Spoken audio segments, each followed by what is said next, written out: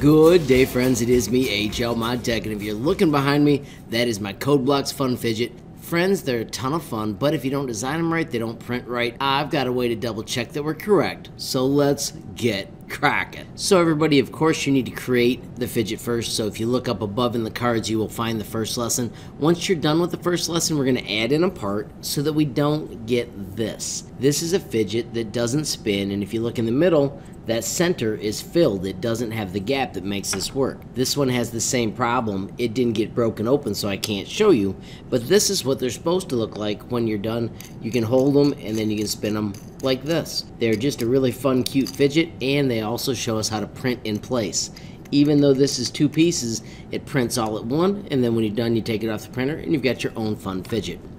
So friends, make sure you've got that completed, and here is how to do the fix. Earlier we created a inside.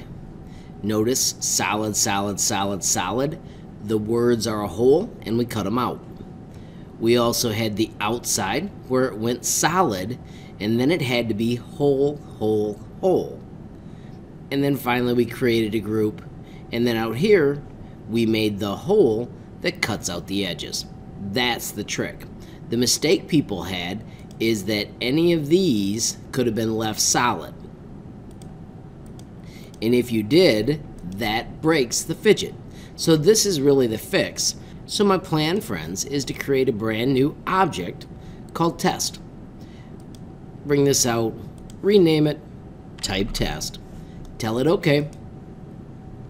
And then we're going to add a copy of the two objects. I'm going to just duplicate so it's faster. So I've got those two. And when we go to data, we want a copy of the inside and we want a copy of the outside. Then I want you to go to shapes and I want you to bring out a box. We're going to make this box really tall, so change its height to 40. We will keep the 20 by 20. We're going to make it a hole and we're going to raise it up. So bring out your move command. And since it's 40 high, that means we need to change Z by 20. I also need you to take Y and make it -10, so the cube is going to come out towards us. And then of course we need to make it a group. And then we need to get rid of our copies. So bring out the delete object, right click and duplicate it. Remember, we go back to our data and we need to get rid of the original inside and the original outside. At this point, friends, when you click over here and hit play, we get to see what the finished design should look like. If you check this out, there is a groove all the way around so that when this prints, the inside will never be connected and it'll spin. Now the nice thing about this is, watch, I can click up here and break it.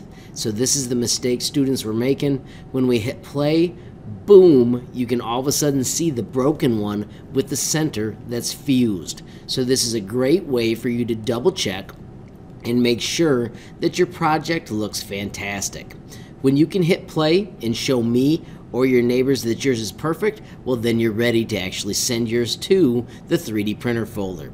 Now at this point we need to throw this out, so make sure you show me, maybe take a screenshot of this so you can prove it was right, throw out your test, and then hit reset and play again so you can see your finished one. When it works like that, you can then hit export STL, and you need to save it to the STL folder. Now in some classes you may email that to your teacher. In my class, under quick access, we hit the STL folder and we name it. I'm going to put Fidget MDH and I'm going to put V4, and then also type the color that you like. I've got colors like blue, red, purple, gray. You can type the color after it. If I have a chance, I will use that. If not, you'll get the color that I've got available, because there are only so many 3D printers and I want everybody to have their own fun fidgets. Friends, if you found this useful, please give it a like. If you got a question, comment, or a suggestion, add it down below. If you haven't subscribed yet, what are you waiting for? Smash that subscribe button, and last but not least, hit that notification bell if you want to be the first to know when there's a brand new video from me, HLModTech. Thanks for watching. Have a great day.